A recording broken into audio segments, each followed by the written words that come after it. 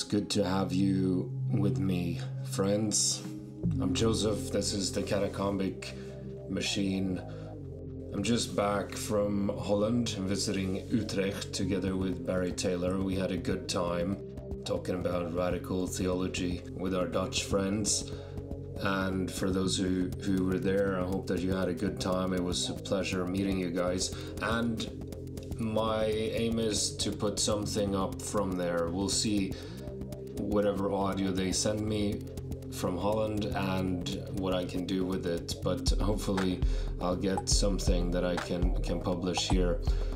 This episode will be from the Katakomb Event in Gothenburg that took place about a month ago, where I talked to many people, but for the podcast with Ola Sigurdson, who is my old professor. I had him for one course, maybe two courses at Gothenburg University, and he wrote a book called Himmelska kroppar in Swedish 10 years ago. It's now being published in English, so Himmelska kroppar is heavenly bodies, Incarnation, the gaze, and Embodiment in Christian Theology. It's a brick, it's 700 pages, but it's well worth reading it because you get so much from the philosophical take on the body, the Christian take on the body, and he starts out, as you will notice, in Nietzsche's critique of Christianity as being nihilistic, and he critiques Nietzsche for being sweeping, but it's not that Ola is saying Nietzsche was all wrong. No, he goes into the genealogical element of the Christian notion of the body. So it's a historical take, but it's also a theological take, and he engages with some of the most interesting thinkers out there. So I recommend it. Heavenly Bodies, Incarnation, the Gaze and Embodiment in Christian Theology. It's published by Erdmans. So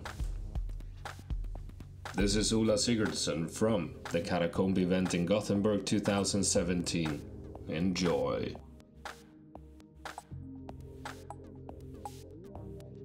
Nietzsche talks about Christianity as nihilistic. So maybe we can start there. Why is Nietzsche so critical about Christianity? His experience of the Christianity of his time and his place in Germany.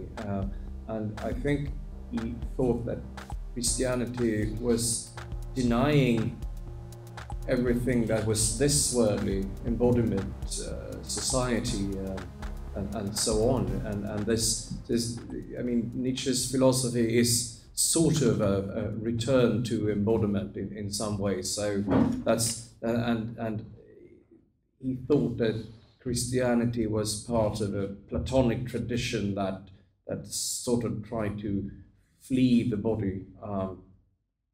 Well, that's the short answer anyhow. What is nihilism? Because maybe that's a term that is confusing, because I think, some people might think that Nietzsche is a nihilist. So he critiques Christianity for being nihilistic, and then he's also a nihilist himself.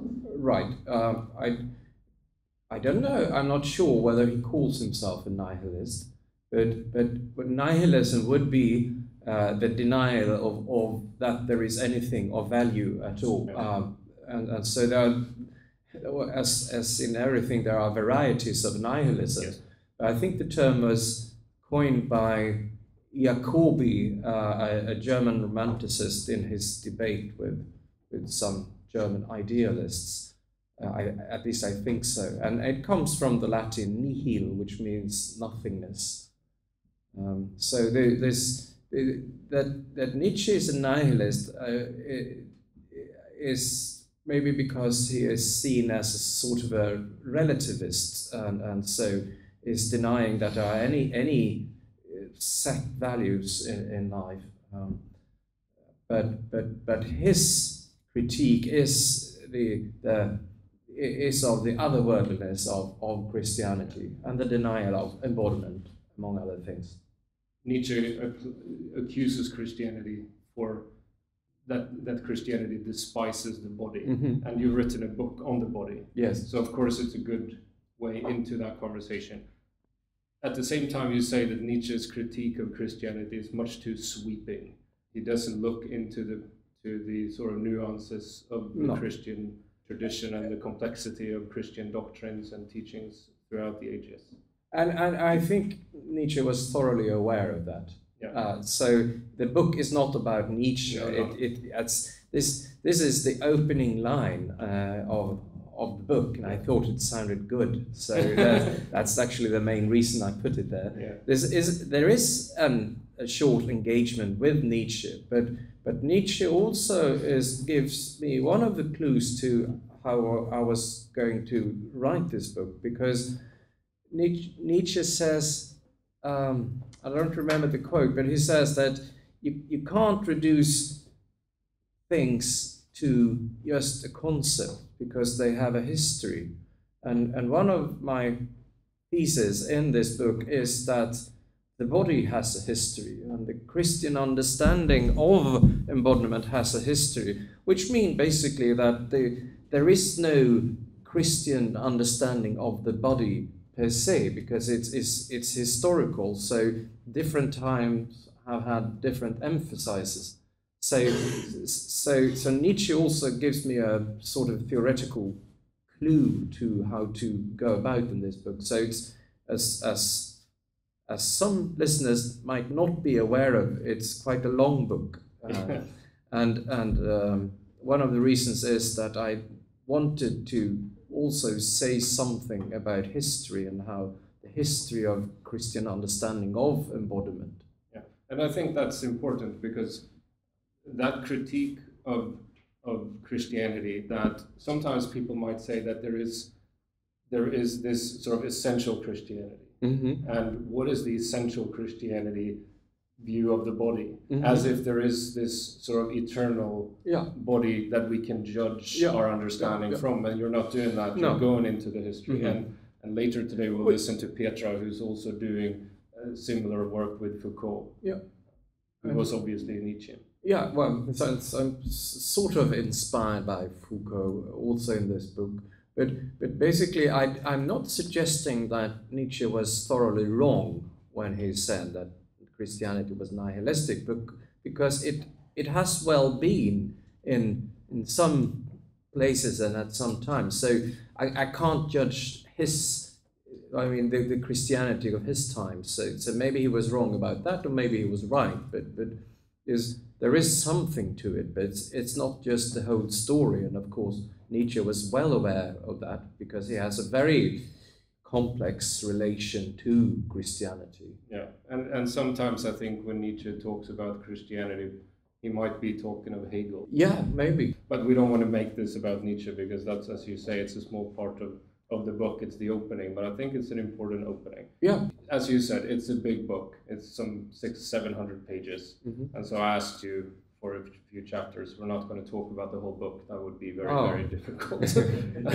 fit within the limit of this podcast. But you have a chapter on the philosophical body. Yep. And so you said that Nietzsche might look at Christianity as a sort of Platonic kind of religion. Yeah. And so let's start with Plato and Plato's relationship to the body.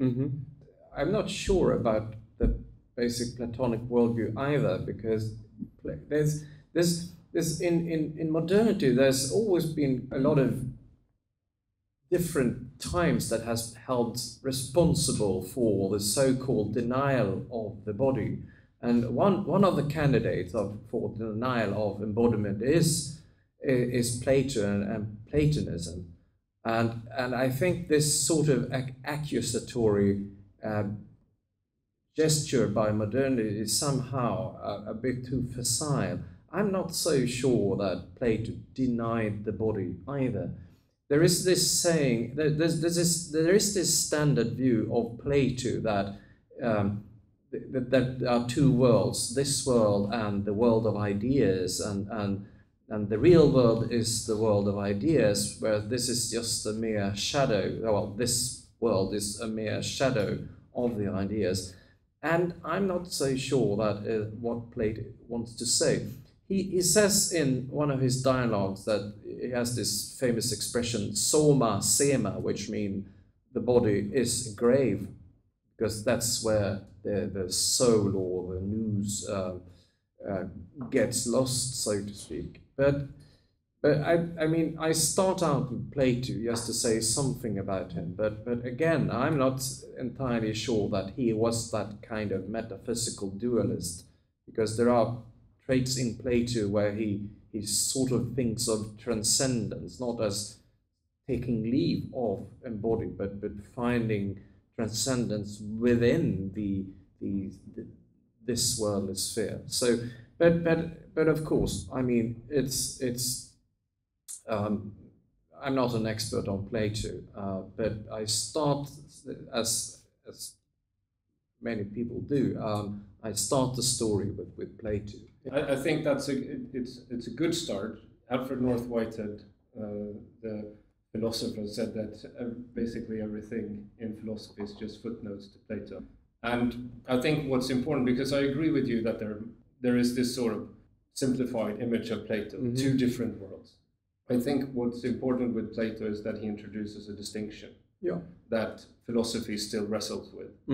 I think we will see that distinction, although we might not speak of it as different world. You can think of a philosopher that I like very much, Henri Bergson, who also talks about this distinction, but the world of ideas, according to Bergson, is the world we have in our minds, and that is a static world like the Platonic heaven. But that's not an other world. That's how we're evolutionary developed, to sort of understand the world in static concepts, and that creates a difficulty since there is mobility in the world and we can't really think that mobility. So that's just to say that there is a distinction introduced by Plato that becomes important. But maybe you want to comment on that.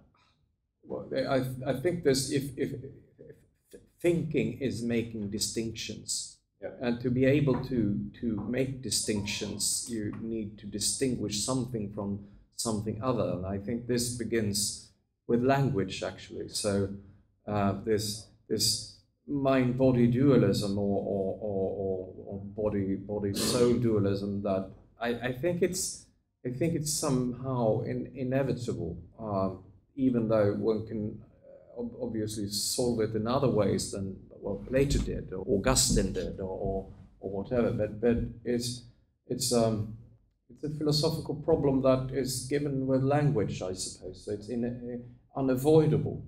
But then it has somehow become a static dualism, and so I'm not that. I mean, I don't necessarily think it's a better solution that Bergson did, like saying that the other world is in our minds, because that isn't really my concern. But it is this making distinctions, which is also important, because one of the other things, I don't want a reduction of the body like in dualism, whether Plato had it or not. But the other horizon or critical horizon is that the body can't be reduced to biology either. The body is not just a thing, but embodiedness means being in relation, and that's the interesting part of being embodied, so to speak. And I think that kind of naturalism that is reductionist and reduces the body to something that just is there is as facile as a dualism is. So neither monism nor dualism. Okay, so then you're right about Aristotle as well, but I think we can pass that and move to Descartes and talk about the modern understanding of the body, because that's also, I think, an understanding that many people would think is quite natural. Yeah. At least if you are born in Sweden, in the Western world. Well, we have a big encyclopedia in Sweden called Nationalencyklopedin. If you look up the concept of body in it, they introduce a kind of a mind-body or soul-body dualism there. So that's, I think you're right. This is a common understanding, and And I think it has a lot to do with Descartes, René Descartes, who in some of his books, not all of them, has this distinction between res extensa, which is the extended world, the extended thing, and then res cognitus, thank you, the thinking thing. So this is the modern version of this dualism, and I think Descartes has been very influential. I think it's interesting to say that he also wrote another book at the end of his life called The Passions of the Soul, or something like that in English, where he says something completely different, and has a more, so to speak, phenomenological understanding of embodiment. But in these, the discourse on the method and the other book, sorry for forgetting all the titles here, he introduces this mind-body dualism, which I think has been, read into Plato and read into Christianity, and read into ancient Christianity, I should say, because I think also it influenced Christian theology enormously, and so we get this dualism, but it's more of a modern invention than anything else. Yeah, and I think it comes to sort of define what a dualism is, and therefore Plato is read through that. Yeah. And Yep. our understanding of history is transformed by Descartes, not only after him, but also before him, right? Yeah. He represents, you say, the modern conception of the body. And there is a dualism here, which is quite clear. Yes. And very distinguished. So maybe we can talk about what this dualism implies when it comes to the social body as well. It implies many different things, but I think that body, to have a body as a human being is being implied also in a social context. There is a lot of talk about the body through history, and one of the uses of the concept is the body politic, which means sort of the policy of a country or of an institution, and so the ways of being embodied is also dependent on the social environment. But I think that, for instance, Christianity tends to forget all kind of individualism, including Christian individualism, tends to forget how dependent on the social circumstances we really are. And this is also a embodied dependence, not just nurture in the sense that we need, well, somebody obviously brings us the food. I mean, grows the food. I don't grow food. I write books. But there's also a sense of the concepts and the images of embodiment are dependent on a social imagery.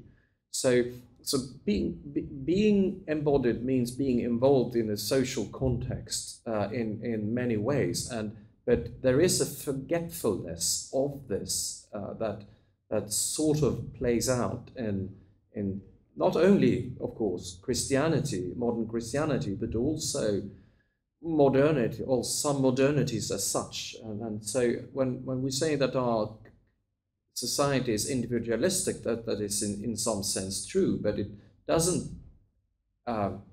free us from the dependent of the social environment. People would agree with that, but if you look to the individualism that Descartes sort of lays the foundation for, and then add to that the Industrial Revolution and the view of the body as a machine serving a higher purpose, the view of the individual becomes useful in a capitalist environment. And so you have a world with individualism, capitalism, nation states, and this all works together. Yeah. And also, I think that there is an idea of the, how do you say it? individuality means it's indivisible, I think. And so the individual is seen as a kind of a monad that has closed borders to everybody else, including all creation. But this is just one way of seeing embodiment, and I suggest that being embodied is actually being in relation. So the body is not just the border towards everybody else, but it's also it's the border in the sense that it is actually the condition of possibility of being in relation to someone. So it's also inviting.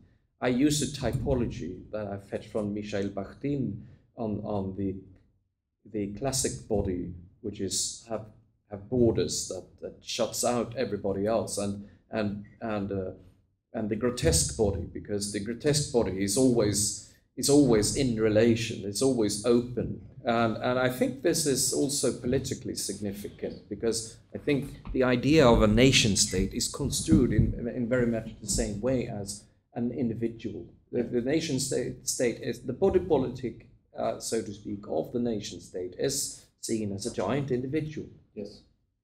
And that obviously in our times had some vile effects on. Yeah, and especially when it's challenged, because then you have a Trump-like effect. You need to build walls. So you can see this both at an individual scale, but you can also look at a societal scale. Right. But just to say something about bodies, you say at some point in the book you mention Augustine, is it, who says that I know what time is until someone asks me. Yeah. You know, it's easy to sort of have an understanding, but then if someone asks me to explain what is time, it's much more difficult. I feel that about almost everything. True, but it's very true. I think of the body. I sometimes think that, of course, my lungs are part of my body and it helps me breathe, but the trees is also helping me breathe. Mm-hmm. So where do I draw the line between what is my body? And perhaps this cuts into the sort of individualistic, almost narcissistic Cartesian understanding. And I think, you know, if you have a more social or environmentalistic or ecological understanding about the body, it opens up and makes the body much more porous. Yeah. There's a complementary concept which I haven't dealt with at length in this book, which is spatiality. I think this long book has many shortcomings, and one of them is I don't talk about spatiality and how embodiment means taking place in a space enough. But maybe I get to write another long book about that. Okay, so I'm just going to read a little quote here from the book. You write that the bodies of human beings and animals were conceived as mechanical marvels without intrinsic meaning, as a mechanic clockwork. Their meaning existed in the purpose that they were produced for the purpose of the people making it. Mm-hmm. So you have the idea of why do you have a clock? Mm-hmm. You need to make sure the workers are in time at their workplace, so you invent clocks. Mm-hmm. And the same thing is true for the body, mm-hmm. Or the view of the body. Mm-hmm. It's intrinsically meaningless. Mm-hmm. And so here Nietzsche's critique is quite spot on. Yeah. It's nihilism when it comes to the body, and true reality is elsewhere. Mm-hmm. It's not physical, it's mental. I was thinking that one of the effects or consequences of that is the way we think of animals, because they are just bodies. I mean, I don't think so, but sometimes they are construed as just bodies, just machines, and this has consequences on how we treat them. But I think one of the most exciting things that I've discovered, it's not in the book, but is how a different view of embodiment actually also mean a different understanding of what it means to relate to animals. And because so the question, are the dog conscious or not, is not it's much more difficult than that. And luckily there are people who do research on that, which is very interesting. And of course, you know, Descartes' view of the animals were that they had no soul. So they were only machines. We have still the ghost in the machine. The cat doesn't. And so if you hurt a cat and the cat makes a noise, it's like the squeaking of a door. Yeah. And that's a consequence. And of course, you know, if you look to the industrialization of farm animals and so on, it's connected. To challenge this view is not only sort of an intellectual exercise, it has deeply ethical implications as well. And Descartes describes also the body as a corpse. One of the reasons I think that the dead body became the paradigmatic body was that the dead body lies still. I mean, life is always on its way somewhere. But for medicine, the modern medicine that grew under this time, it needed a body that lay still, so to speak. So the dead body became the paradigmatic body, maybe especially for medicine. This is the thesis of Foucault in The Birth of the Clinic. And I think that this view of the body as a machine, as a corpse, has also had a lot of impact on modern healthcare, which in some way has been helpful, but in some way hasn't. I mean, it's definitely, there's been progress in medicine since the, say, 12th or 13th century. I'd say so. For instance, anesthesia, which I would say is a good thing. Yes. You then move on. So let's leave Descartes to the side. But I think we've all sort of got the picture that his view of the body was quite useful for capitalist people. Not, you know, everyone. But it's not this objectifying of the body. It's not just for capitalism. So it's not just a bad thing. No, I don't think so. But I do think that there is, you need to take into consideration why is it that Descartes' understanding becomes so useful and that it sticks, you know? Why is this understanding the one that sort of shapes modernity rather than some other? And I think you cannot take out of that equation the usefulness of the people in power. No, I think you're right. So you step into a new paradigm from sort of feudalist view to capitalism and nation states and even democracy. I mean, there you have sort of both. You can critique capitalism, but you can also say, well, we've got democracy as well. So it's not sort of a moralistic statement from my part. It's just sort of an understanding of trying to understand why is it that this view becomes so important in Western history. Okay, so, but then you make a leap to a French thinker, Merleau-Ponty. Yeah. And you talk about the subject and the object and that distinction. So maybe you can explain why that is important. Oh, wow. Well, Merleau-Ponty has written a lot of things on embodiment. He's written a book called Phenomenology of Perception, which is the one that actually plays the biggest role in my book.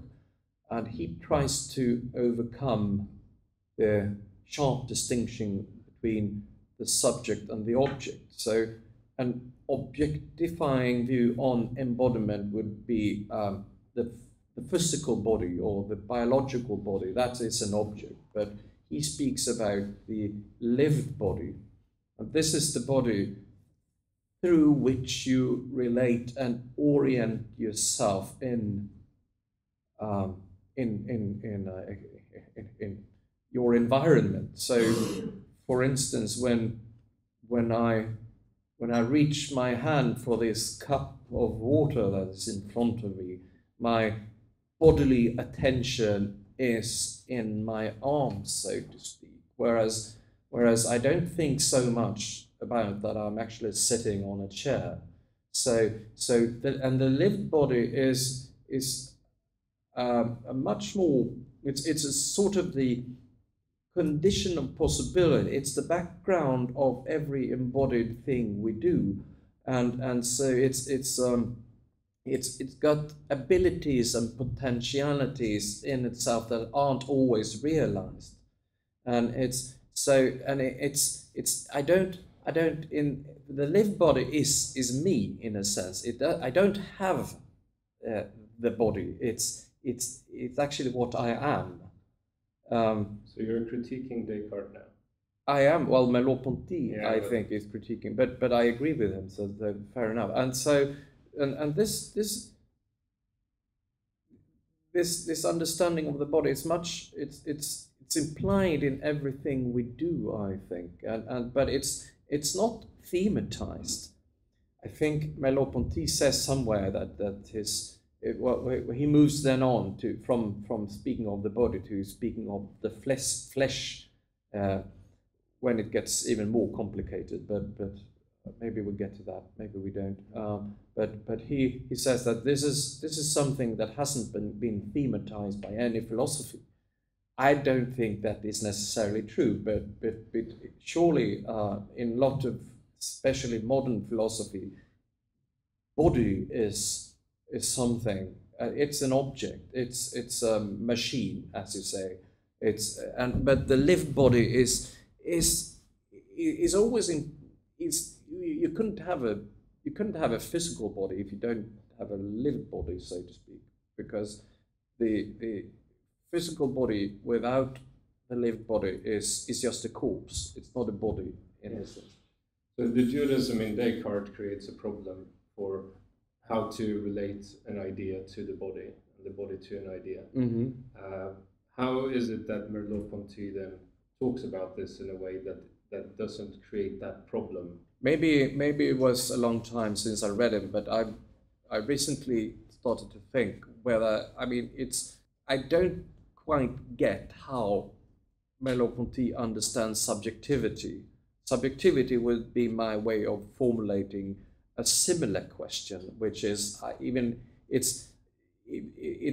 you always have the ability to stand back, to reflect on your body. I can, even though I could, without thinking, reach for that cup of water, I can thematize. Look at here's my hand. Let's take my hand and grip this cup of water and move it towards my mouth. So there's always the possibility of reflexivity, and that's important because it makes us conscious of ourselves. And I don't quite remember how Merleau-Ponty works. But I think with your way of thinking, at least from what you've been saying now, and something that I think I read in the book, is that there are processes of subjectification. Yeah. That's from Guattari, but there is in Foucault something similar. Yeah. He say techniques of subjectification, maybe. Yeah. So what is that? What is a process or a technique of subjectification? How do we become aware of ourselves in our bodies? Well, the different techniques of subjectivity. Let me take one example, which is not fetched from Foucault, but which is what I'm dealing with now, and I think it's the relation between pain and suffering. Pain, I think, is a physical, something you feel in your body. If you go to the dentist, there will be pain. Eventually. Not for me. I don't have cavities. No. Well, for me, there will be. He's the only one telling me I'm perfect. but there could be pain involved. But the suffering doesn't equal pain. Suffering is a way of relating to pain. It's undergoing pain. It's enduring pain at the dentist, and that's a technique of subjectification. Yeah. I think. I would say it's also, if you feel pain, but it will go away in 5 seconds. Right. It will be much different than having pain and not knowing if it will ever go away. So suffering enters in that process. But this means that you relate to something that is going on in yourself. Yeah. And I think there's another book I refer to in this big book of mine, which is by by Drew Leder, who's a medical doctor but also a philosopher, and he uses the concept of the absent body, and there are a lot of absences in the body, but he says that the mind-body dualism of Descartes has its phenomenological counterpart in the way that you can actually consciously relate to yourself as an embodied creature, which is a very strange thing. I think this is what Merleau-Ponty calls flesh also, because the flesh is the medium where you can relate to yourself as embodied. If there's this famous example by Merleau-Ponty where he says that if you touch your hand,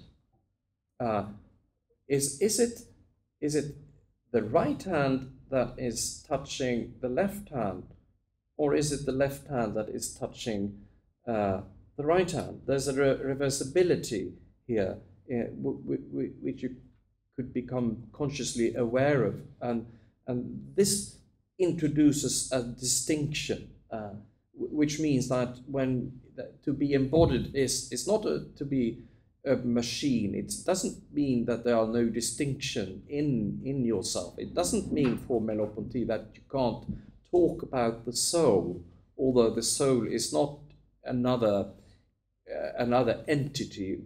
I mean, somehow outside or inside your body, is located somewhere.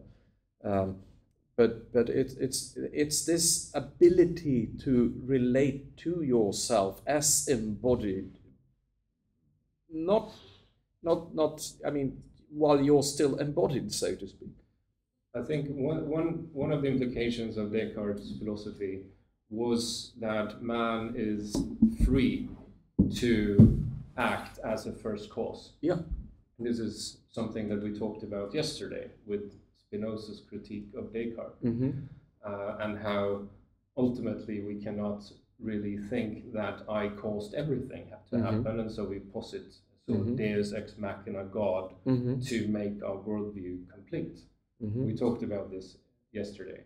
But with the understanding of the body that you talk about more as your own understanding, where there are these passions and pains, and there are forces moving us, and there's also of course, the genetic component to the body. Nietzsche says then that it's sort of incomprehensible to even explain what free will would mean. And so maybe you can say something about this understanding of the body and the processes of subjectification that we're going through, where we become aware of our own body and how we then can act as subjects. Let me put it like this, perhaps. As Georg Gadamer, the German philosopher, has a definition of health, which is interesting, because he says that health is what you have when you don't think about whether you're healthy or not, because you're so busy doing other things. But the moment you lose your health, then you start to think about health. And this is a neat description of how I think subjectivity comes about. Not that you cannot think that, oh wow, I'm feeling great at the moment, I'm out running and everything feels fine. But usually something when you're disturbed, when your homeostasis is disturbed somehow, then you start to relate to yourself in a way that gives rise to subjectivity. And also, of course, experience of being overwhelmed by something in some way outside of yourself, like another human being, or a beautiful painting, or God, or whatever. I mean, this is also the birth of subjectivity, not as a first cause, but as something that is potentially always in your abilities, but not always realized. You know, we have, for example, a legal system which is based on a modernistic understanding about subjectivity. Mm-hmm. Your mind is supposed to control the passions. Right. And if you fail at doing that, Mm-hmm. we'll lock you up. Mm-hmm. And so if the understanding of the body and the relationship to subjectivity changes, Mm-hmm. what happens, for example, with the legal system?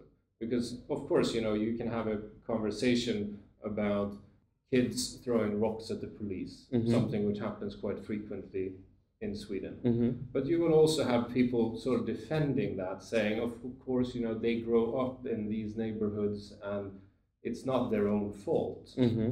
And so there's another understanding of the body, Right. that they're not responsible for their Right. actions. I think, we're going through a shift in our understanding of the body will also pose some serious questions to how we relate to, for example, the legal system. Right, and what does responsibility mean? Yeah. Because I can't see that my own way of thinking about embodiment necessarily denies that we do, in some sense, have responsibilities. Yeah.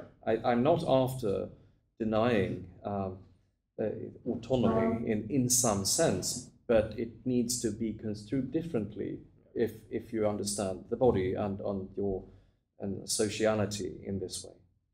And something that you bring up is, I don't know what you call him, maybe the Archbishop of Feminism, Judith Butler. I do. That was your expression, not mine. I think it's a good expression, but it's mine. Okay, but you bring up her. She critiques Merleau-Ponty. Yeah, but I think she is I think she does it in a. She's in conversation with Merleau-Ponty. Yeah. I think she's dependent in some ways on Merleau-Ponty and a host of the other thinkers as well. But if I remember correctly, her critique is that he didn't really take notice of how dependent on social institutions of embodiment we actually are. Especially in phenomenology or perception, he is. He construes a kind of atemporal, ahistoric idea of the body anyhow, and whereas embodiment is sort of dependent on social institutions, which has consequences for the gendered body, for instance. So he universalizes the male body. Right. So she has this idea of the body's history as it's a sedimented history, so to speak. We sort of come from somewhere and we are going somewhere. And I think that's a reasonable critique, but I don't think she is anti-Merleau-Ponty. No. But maybe we can talk about her understanding of the body as well as performative. Right. Yes, we can. Do you have something to say about it? I think she, this was actually a long time I read, but I think the body is the body is a performance. She was accused. She wrote a book called what was it called? The first book, Gender Trouble. Right, Gender Trouble, where she was accused of having a voluntaristic idea on embodiment, that we could somehow, in an individualistic sense, choose how we perceive our bodies, and so the concept of the body became ephemeral in the sense that it was nothing material about the body. But she denied that in Bodies That Matter. I think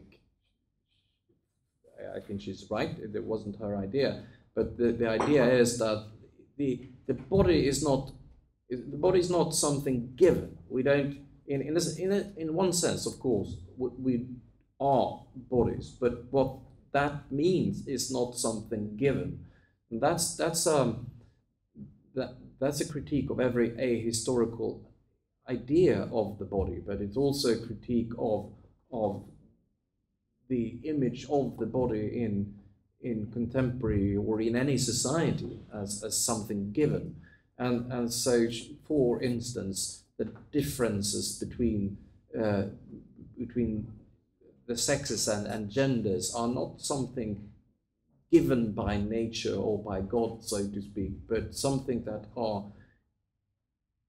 historically construed, but that doesn't mean that you and I go away and construe another body, because in that sense it's a given. We are thrown into an understanding of the body that we have to work through and just can't dismiss. Yeah, there's a Heideggerian element to her understanding. Yeah, it's a Heideggerian. I think also it's a Hegelian. Yeah. But that means that not so the difference between the sexes are not something given for forever. It's fluid, but not in some voluntaristic sense, but in the long run. Yeah.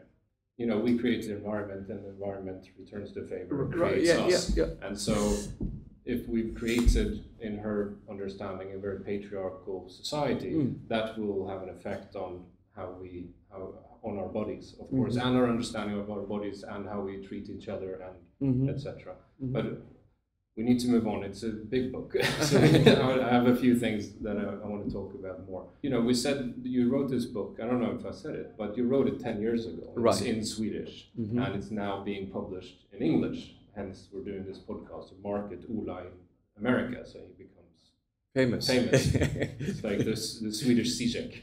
Well, maybe not. But there is a small section in this book that I thought when I read it that if you had written the book this year, perhaps that section would have been a little bit bigger. And that is on the technological body.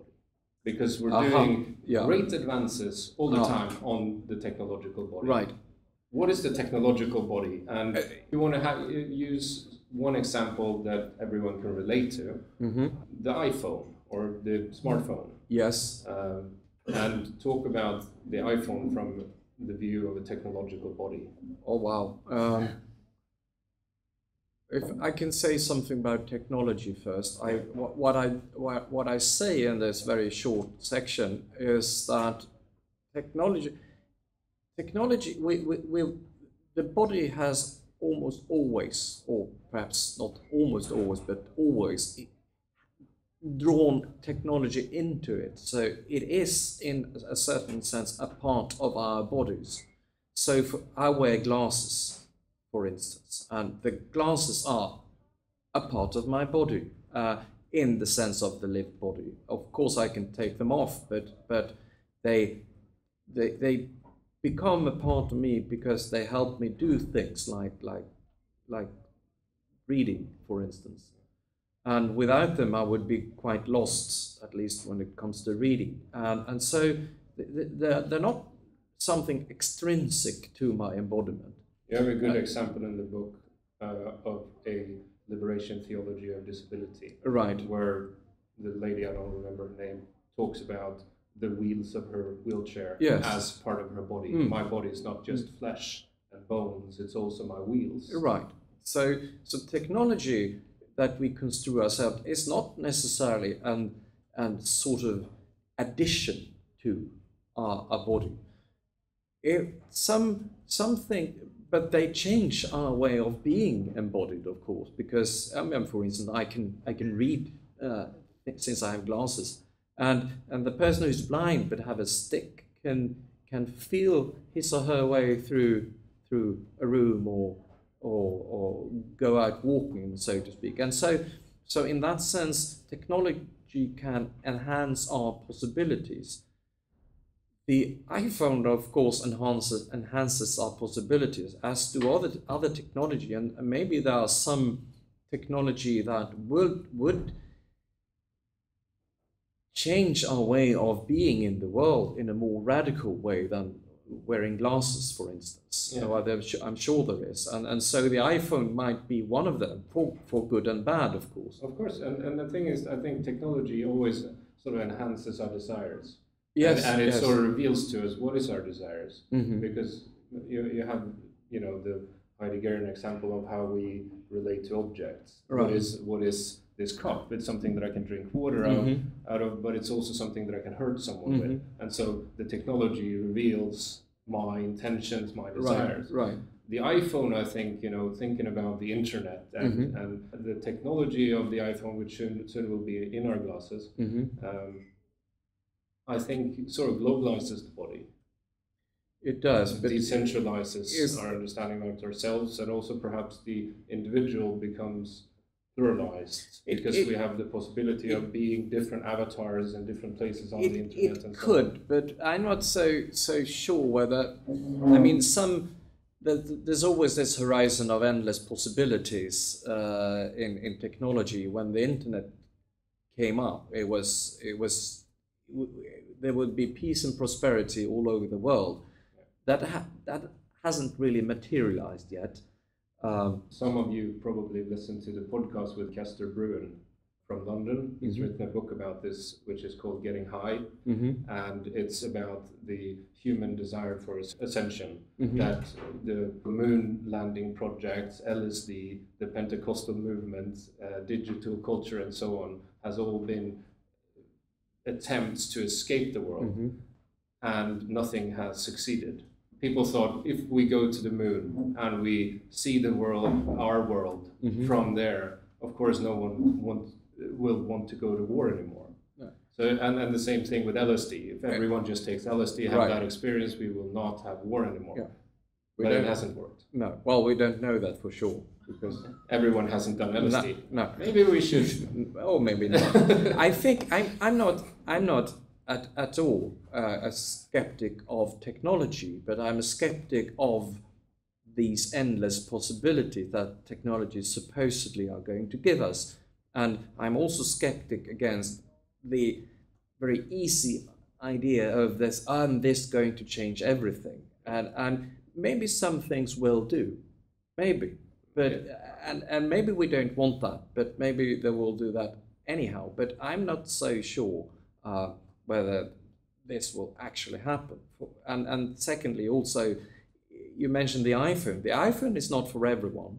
The internet is not free.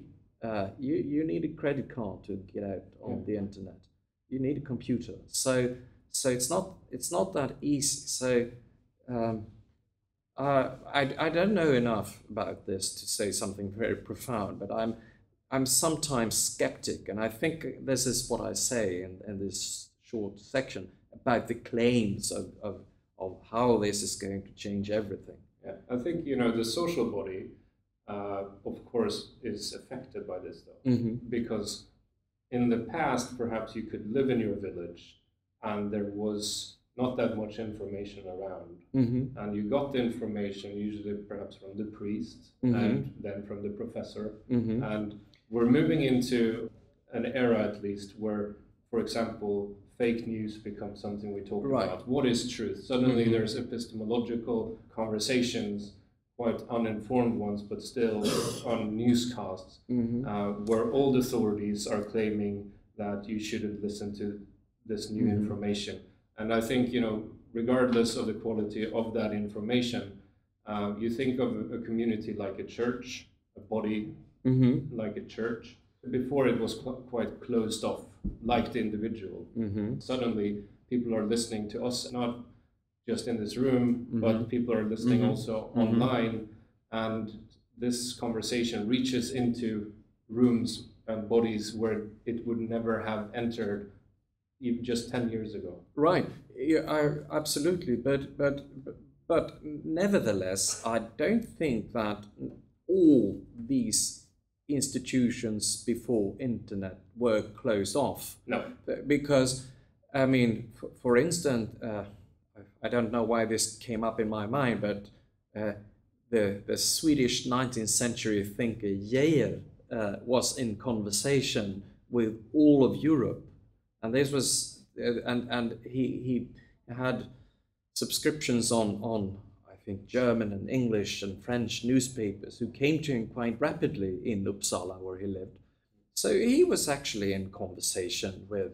He had access to information. But what he did have was not only information, because you can have all the information that you want or need in your iPhone, sure. But information is not enough, because you need some kind of judgment to process that. Yeah. And I think how do we achieve such judgment? And I think that's an entirely different matter than having access to information. I work at a university where we have lectures, we have seminars, and in a way, in the much the same way that has been going on since, say, the 12th or 13th century. And that is for a good reason, because this is a way, I mean, in the best of all worlds, of developing your judgment. And so to be a professor or to be a student is a way of training your judgment. It's not about getting information, but it's being formed in a way that so you can be an authentic judge of what information is trustworthy and what is not. Yeah, if you're good at that, you become an authority figure in our world, because there is so much information. So being one of those people who gathers much information and then distributes it makes you powerful in this world in a way that perhaps money did in the capitalist but system. I think if you become a famous academic, it's something different than the academic work that is going on in local universities. I would be happy if I were remembered as somebody who did a good job in theology at the University of Gothenburg. I'm sure you will. But I'm not necessarily, I don't want, not that I think that this is an option, but I would not want to be someone who tours the world and gives lectures just for show. And I think there are some philosophers that are doing that now. It's not always helpful, even though they are interesting philosophers. Yeah, I enjoy Zizek, but yes. He's the perfect example. I think the last thing I want to say about the internet and that type of shift we're going through, I think there has been, as you say, people have been reading German newspapers and so on. Something that has shifted is that information had a much more top-down movement in the past. Today, information moves in all directions at the same time. Yeah, I think it's the availability, the access to information is a good thing. I'm so happy that there are so many books on the internet, so which means that when I go away, I don't need an extra bag for my books because I can have all of them, and on my computer. That's very helpful in a direct physical sense. But also, I mean, in your world, in the university, I mean, this is also a democratization of knowledge, because suddenly there are millions of people who in the past would not have access to great education, who can now study online. And so it's going to be a challenge, I think, for smaller universities. Absolutely. The greater universities, they're putting a lot of money into this, so that rather than going to your local högskola or whatever in Sweden, you might study at Harvard. Yeah, but that would be online. And yes. I'm not against online education, but I think, speaking of the body, I think there is a sense that what to learn is not an online experience, in the sense that when I am teaching in a classroom or conduct a seminar or whatever, this is an experience which is not just about what I'm saying, but it's actually about physical presence. So the body becomes important. Yeah. The body becomes important. So that's again why I'm quite skeptic about the radicality of all these things. I'm sure people would want to say that, oh, I have an education at Harvard, but is it really as good as an education at Högskolan i Borås? Maybe not. Given that you actually get to meet. But maybe if you live in some small village in India, sure, there is no högskola i Borås. I Borås. Jag är därifrån. So before I want to open up, so if you guys have questions, start to think about it, and we'll open up for you to ask Ola. But before we do that, I want to talk about the liturgical body. Right. Because as you said, and maybe I said as well, that you say that Nietzsche's critique is sweeping of the church. And now we look through some of the main ideas in Western philosophical history when it comes to our understanding of the body. So maybe you can say something about the Christian understanding of the body, and to perhaps be more nuanced than Nietzsche was in his critique. How many minutes? You can talk for 5 minutes. No, I think, as you said, we've discussed mostly the philosophical body, or the embodiedness to philosophy. I think one of the things I do in the book is trying to reread the history of Christianity or Christian theology through embodiment. I mean, it's a very, even though it's a big book, it's a short way of putting it. And I think I try to look at different practices in the Christian church that actually always are embodied. And liturgy, for one thing, is a way of performing embodiment.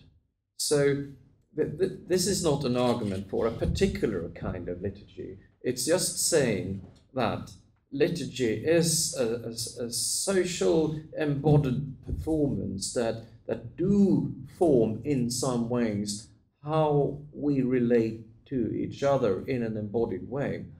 I find that through writing this book, I'm very the church as a community, as an institution, is very important to me.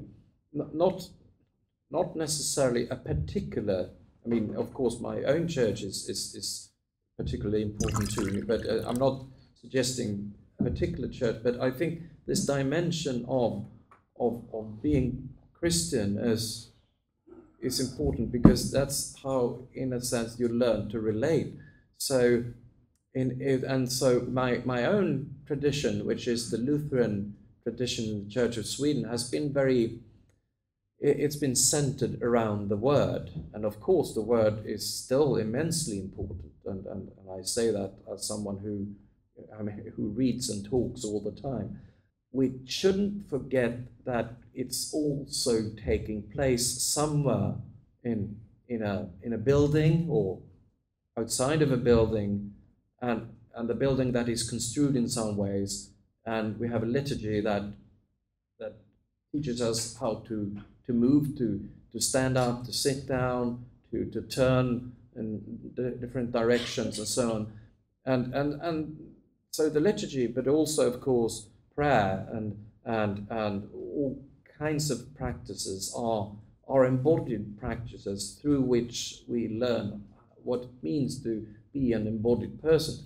And I think in a tradition centered around the Word, all these aesthetics, so to speak, dimensions of Christianity are easily forgotten. So the aesthetic, I don't mean that in a narrow sense. I mean it in a broad sense as perception.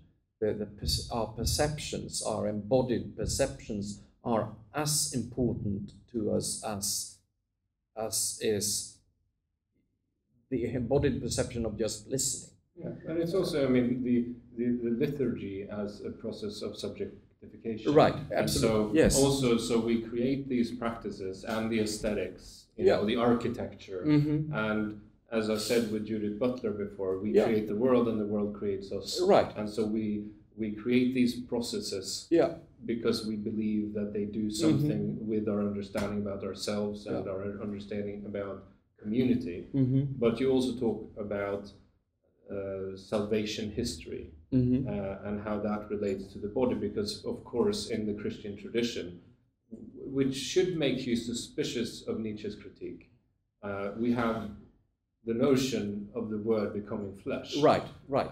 And if you take Nietzsche's critique seriously and you think, yeah, I can see this, perhaps especially if we read the Christian history through the eyes of Descartes' dualism, and that creates this chasm between the spirit and the body.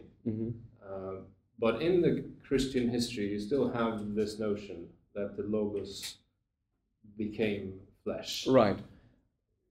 Yeah, well, there's a huge part of the book is about Incarnation, how God in some way became a human being in Christ, and this is a lot of, this is, as you say, a lot about flesh, and of course, I mean that doctrine has been forgotten in some ways, but what I try to do in the book is to explicate what it could actually mean if we take it seriously, that the Word became flesh.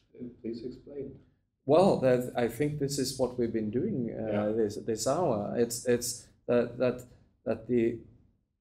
the Word became, to just put it in a short way, that the Word became flesh doesn't mean just that the Word became many more words, as one can critique contemporary Christianity of, but that it actually takes place in practices as much as in words, and so it also means something for the understanding of the body. I think this Christianity and this doctrine meant in late antiquity a change in the understanding of suffering, for instance, suffering as something actually belonging to human existence and not just something that is extrinsic. And that meant in some way a change in the understanding of the body. And so the doctrine of incarnation has been hugely important through Western history, and a lot of Western philosophy, for instance, would not be thinkable without incarnation. I mean, Merleau-Ponty is, I would suggest, very obviously an incarnational thinker. He's not a Christian, and I don't want to theologize him. It's not that. It's just that he comes out of the reception history of the incarnation. And the other obvious candidate would be Hegel, of course, who wouldn't be thinkable without this idea. But someone like Catherine Malabou, who's writing something that could be described as an incarnational theology, she finds in Hegel a way of sort of disrupting the classical understanding of Hegelian dialectics. Right. And that opens up for what could be described as a sort of secular incarnational theology. Yeah, I mean, she's definitely on the secular side of that incarnational theology, but what she's doing is that she is I think the theological dimensions of Hegel's thinking has been seriously neglected in a lot of Hegel research lately, and so Catherine Malabou and Slavoj Žižek has done a lot of good things, because what they did is they tried to overcome the distinction between left-wing Hegelianism and right-wing Hegelianism from a left-wing Hegelianism side, which means that they're on the side of the secular, but they still show how important the theological dimension was for Hegel and actually still is for their own thinking, even though it's not theological in a Christian sense. I mean, even someone like Zizek, he says, I'm an atheist, but I'm a Christian atheist. Fair enough.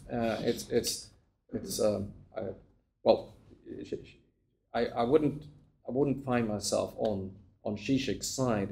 I'm a Christian, but I'm not an atheist, and so I don't think necessarily atheism is the sort of dialectical goal of Christianity, which Zizek actually says. I think that's supersessionist to say so, but nevertheless, and it has a lot of things to do with the body and how we see historical development as well. So and I would say also essences. You know, when we think about who we are, because this understanding that I'm born to something, there's a plasticity here to our understanding about ourselves, of our subjectivity, that I think we should also not only think, you know, at a personal level, but as a social level. The body of Christ as being plastic as well, and in Malabou you have this sort of explosive element to that, where there's disruptions, right, that can lead to change, and right, yeah, you know, sometimes maybe not from Malibu, but from a Deleuzian theological perspective, I sometimes refer to Jesus' notion of the wineskins as old wineskins. If you pour new wine into them, they crack. So you need to have plastic wineskins or flexible. Because I think one of the risks is that we confuse our sort of conceptual understanding of the world for the world itself, and that we lock ourselves inside these concepts. And I think that becomes oppressive if we could make that confusion. And we're back in Plato's distinction, and we're still talking about him. So maybe it's just footnotes to Plato. Yes, maybe there is, and maybe it's a good thing too. So last thing, you mentioned the grotesque body. Right. And in the Christian tradition, of course, you have a grotesque body hanging on a cross. Right. The grotesque body, I get that from Bakhtin. I think this is the distinction between a closed and an open body, the classic body and the grotesque body. But of course, it's also draws upon on the crucifixion of Jesus, which is supposedly in the Christian tradition where God opens up and invites everybody to become part of the body of Christ. And so the crucified and broken body of Christ is distributed through this crucifixion and through the resurrection. And this is a wildly different understanding of embodiment than the so common sense understanding of the body as biology, and because it actually means sharing in each other's bodies, not, I think, dissolving all the distinctions between you and me, but because that would be something else. It's Gillian Rose who wrote, "A soul without borders is as crazy as so that borders are shut." So it's a way of understanding relationality, but also through the medium of the broken body, and so that's also I think it could be used as a critical concept in critiquing, for instance, how the body is portrayed in advertising. These are usually 20-year-old bodies, male or female, that are perfect. They are made perfect probably through Photoshop. So they're very smooth. They're very smooth, and so the body ideal of our age is I think quite oppressive, because it's always a 20-year-old body that is sort of lifted up as the perfect body, and all of our bodies are broken or will be broken, and so there's also a political concept in that sense, that we need other images of what it means to be embodied.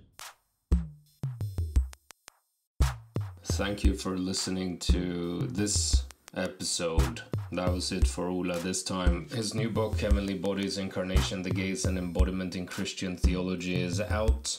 And let me just tell you that this was the first part of a real successful day where we listened to a number of interesting thinkers, and I'm just very happy to say that Katakomb 17 was a great success. I hope that we'll pull one off next year as well.